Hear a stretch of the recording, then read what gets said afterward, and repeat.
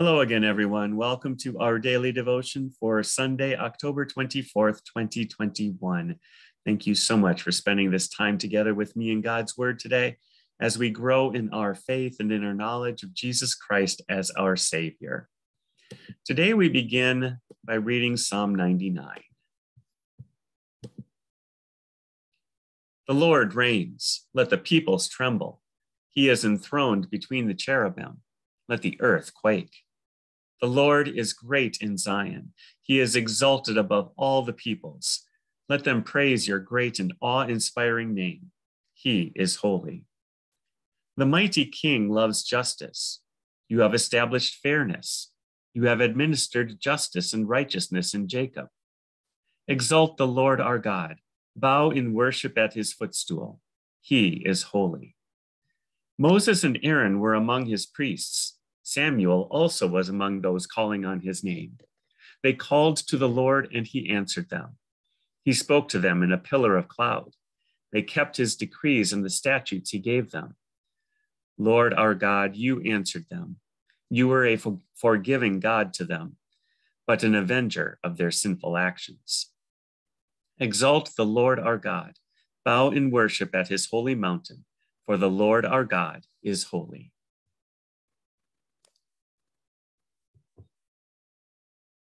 As a part of the ceremonial law that the Lord gave to the people of Israel, he asked them to bring to him the first fruits of their crops each year. That was a way for them to show their thankfulness to God, as well as their confidence that just as the Lord had given them the first part of that harvest, he would then follow that up with the rest of the harvest as well.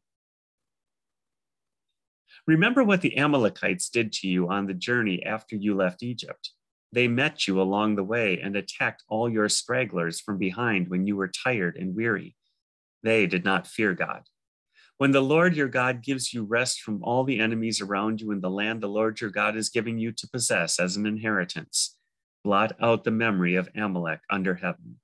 Do not forget. When you enter the land the Lord your God is giving you as an inheritance and you take possession of it and live in it, take some of the first of all the land's produce that you harvest from the land the Lord your God is giving you, and put it in a basket. Then go to the place where the Lord your God chooses to have his name dwell. When you come before the priest who is serving at that time, say to him, "Today I declare to the Lord your God that I have entered the land the Lord swore to our ancestors to give us." Then the priest will take the basket from you and place it before the altar of the Lord your God. You are to respond by saying in the presence of the Lord your God, "My father was a wandering Aramean. He went down to Egypt with a few people and resided there as an alien. There he became a great, powerful, and populous nation. But the Egyptians mistreated and oppressed us and forced us to do hard labor. So we called out to the Lord, the God of our ancestors, and the Lord heard our cry and saw our misery, hardship, and oppression. Then the Lord brought us out of Egypt with a strong hand and an outstretched arm, with terrifying power and with signs and wonders. He led us to this place and gave us this land, a land flowing with milk and honey. I have now brought the first of the land's produce that you, Lord, have given me." You will then place the container before the Lord your God and bow down to him. You, the Levites, and the resident aliens among you will rejoice in all the good things the Lord your God has given you and your household. When you have finished paying all the 10th of your produce in the third year, the year of the 10th, you are to give it to the Levites, resident aliens, fatherless children, and widows, so that they may eat in your towns and be satisfied. Then you will say in the presence of the Lord your God, "I have taken the consecrated portion out of my house. I have also given it to the Levites, resident aliens, fatherless children, and widows, according to all the commands you gave me. I have not violated or forgotten your commands. I have not eaten any of it while in mourning, or removed any of it while unclean, or offered any of it for the dead. I have obeyed the Lord my God. I have done all you commanded me. Look down from your holy dwelling, from heaven, and bless your people Israel and the land you have given us, as you swore to our ancestors, a land flowing with milk and honey." The Lord your God is commanding you this day to follow these statutes and ordinances. Follow them carefully with all your heart and all your soul. Today you have affirmed that the Lord is your God, and that you will walk in his ways, keep his statutes, commands, and ordinances, and obey him. And today the Lord has affirmed that you are his own possession, as he promised you, that you are to keep all his commands, that he will elevate you to praise, fame, and glory above all the nations he has made, and that you will be a holy people to the Lord your God, as he promised. In our New Testament reading today, we read Matthew's account of Jesus' transfiguration. After 6 days, Jesus took Peter, James, and his brother John and led them up on a high mountain by themselves. He was transfigured in front of them, and his face shone like the sun. His clothes became as white as the light. Suddenly, Moses and Elijah appeared to them, talking with him. Then Peter said to Jesus, "Lord, it's good for us to be here. If you want, I will set up 3 shelters here, one for you, one for Moses, and one for Elijah." While he was still speaking, suddenly a bright cloud covered them, and a voice from the cloud said, "This is my beloved Son, with whom I am well pleased. Listen to him." When the disciples heard this, they fell face down and were terrified. Jesus came up, touched them, and said, "Get up, don't be afraid." When they looked up, they saw no one except Jesus alone. As they were coming down the mountain, Jesus commanded them, "Don't tell anyone about the vision until the Son of Man is raised from the dead."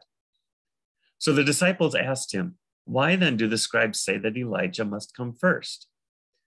"Elijah is coming and will restore everything," he replied. "But I tell you, Elijah has already come, and they didn't recognize him. On the contrary, they did whatever they pleased to him. In the same way, the Son of Man is going to suffer at their hands." Then the disciples understood that he had spoken to them about John the Baptist. Our writing for today comes from Martin Chemnitz. Faith ought to lay hold on Christ as God and man in that nature by which he has been made our neighbor, kinsman, and brother. For the life which belongs to the deity resides in, and has, in a sense, been placed in the assumed humanity. The adversaries teach that faith ought to turn itself away from the present celebration of the supper, and in its thoughts ascend above all heavens and there seek and embrace Christ in his majesty. But the proper, simple, and natural meanings of the words of institution teaches that Christ himself is present with us in the celebration of the supper, with both his deity and his flesh, and that he comes to us in order to lay hold on us and to join us to himself as intimately as possible. This brings us sweetest comfort, for Christ, both God and man, must lay hold on us in order that there may be a union between him and us.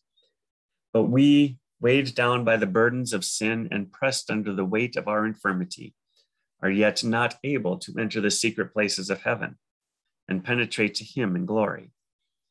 He himself, therefore, comes to us in order to lay hold upon us with that nature by which he is our brother. And because our weakness in this life cannot bear the glory of his majesty, therefore his body and blood are present, distributed and received under the bread and wine. Our hymn for today is a stanza from the Transfiguration hymn, "O Wondrous Type, O Vision Fair." With shining face and bright array, Christ deigns to manifest today. What glory he shall be theirs above, who joy in God with perfect love. And we pray, O God, in the glorious transfiguration of your beloved Son, you confirmed the mysteries of the faith by the testimony of Moses and Elijah. In the voice that came from the bright cloud, you wonderfully foreshadowed our adoption by grace. Mercifully make us co-heirs with the King in his glory, and bring us to the fullness of our inheritance in heaven, through the same Jesus Christ our Lord, who lives and reigns with you in the Holy Spirit, one God, now and forever. Amen. And the Lord bless you and keep you.